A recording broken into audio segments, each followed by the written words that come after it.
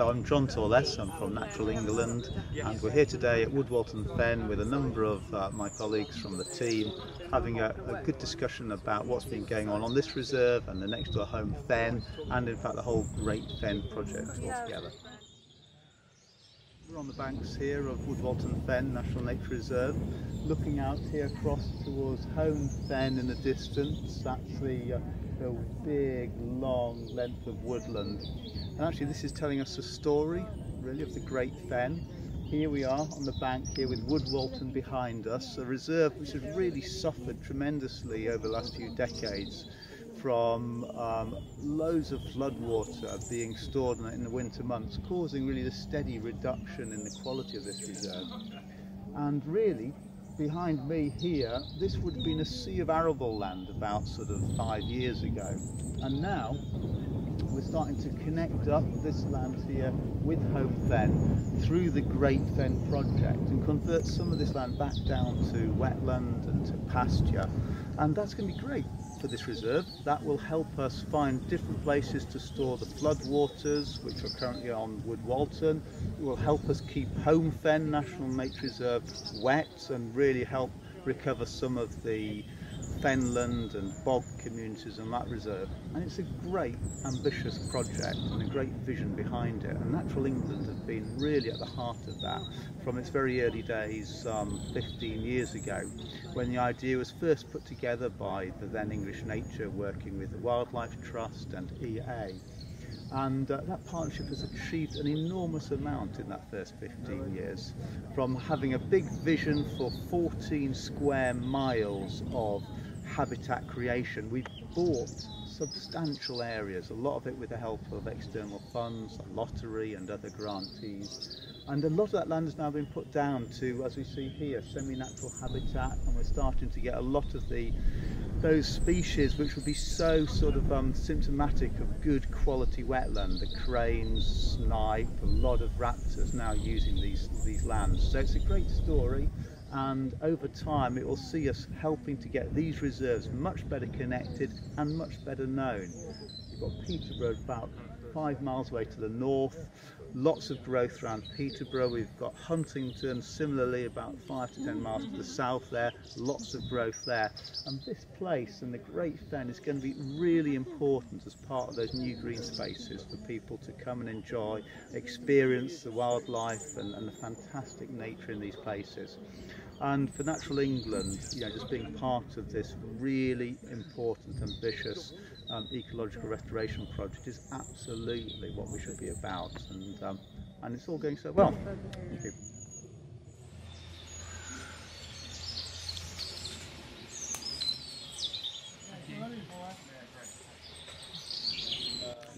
Hello, my name's John Kerr. I'm the new reserve warden here at Woodwalton Fen. And behind me you can see some of the ways we manage the site. You can see what we've been doing is cutting and collecting the fen, the meadow and the reed. And you can see the uncut section and the new cut section. It gives you some idea of how it's staggered, so you get different levels of habitat, different levels of vegetation, and target different species and different animals. It's all done by tractor, mechanical, where it's cut, gathered, collected and got off site. This was done a couple of weeks ago by myself. This management technique's done all over the site. Some bits are done every year, some bits are done every 2 years, and some bits are done every 3 years. So we've always got a staggered level of vegetation.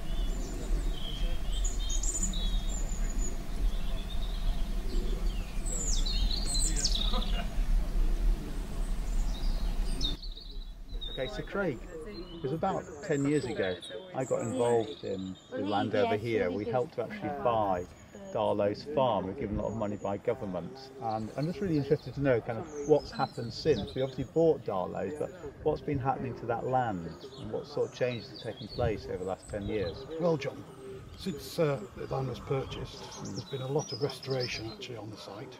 Yeah. There's been a lot of control of weeds and thistles, and there's been some seeding of grass. And since then, we've had a lot of grazing actually on site. Okay. What sort of wildlife has started to come back? What are you seeing in terms of change? Badgers, owls, some long-eared owls, the marsh harriers from the actual site that hunt over it. Okay. There's a lot of foxes, and we do have a quite good population of Chinese water deer on Woodwalton Fen. Okay. And what about wildfowl? Are we getting any wildfowl back? I remember being up here about a year ago, and there's some cranes prospecting out there. The cranes come and go. Sometimes they come on site, and sometimes they just spend time out here during the winter. Yeah. We get the number of wildfowl. We'd like to do more, and hopefully it'll come as the site gets more and more wetter. So what's happening around? What are the next plans here? Are you steadily raising water levels? Or? Yes. What we'll continue to do is use the graziers, the local graziers in the area, and work with the Great Fen to carry on the grazing on site. Yeah. And then we will start to slowly manage the water levels so that we're providing a valuable habitat for the waders to come in winter. Right. But we also have breeding birds during the summer, small passerines and other hunting birds from the actual Woodwalton Fen. Okay, and this was all arable, yes. 15 years ago. So where have all, who are these, who's grazing this land now? Where have all these folk come from? Because there was never any stock in this sort of part of the world. So where have they all, where have you got them from? A lot of our local graziers, we've had a number of different ones. Some have come, some have gone.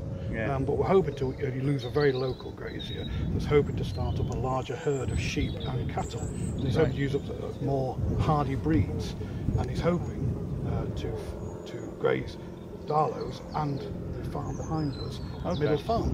And this is all part of the Great Fen, yeah? It is, yes. The idea was, there's a deer now. Oh yeah, there's a deer. Yeah. On cue. The idea was this farm was bought to link Woodwalton and Home Fen that you can see in the distance. Yeah. And that was the first part, and then since then the Great Fen has grown a lot in the area, and now it encompasses a lot of Home Fen on the other side and linking Woodwalton and natural home. It's a fantastic progress in that 15 years. It isn't it? Yes.